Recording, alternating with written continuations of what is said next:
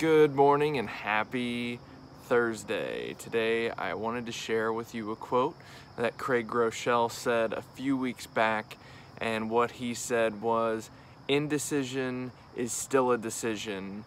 And so I wanted to encourage you to look at your life across your daily, weekly, yearly challenges, situations that you face. Where are you allowing indecision to be the decision that you are choosing, as opposed to being more intentional about the decision you should be choosing? So just wanted to encourage you to take a look at that in your life. Go out and radiate positivity today.